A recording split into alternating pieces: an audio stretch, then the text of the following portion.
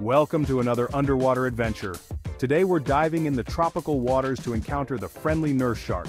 Get ready for some unexpected laughs.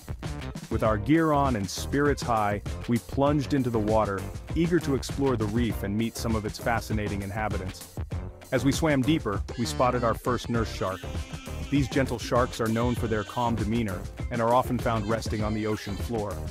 Nurse sharks have distinctive barbels near their mouths, which they use to sense prey. Despite their intimidating appearance, they are quite docile. While we were observing the shark, it suddenly became curious and started nudging one of our divers. It was like it wanted to join in the fun.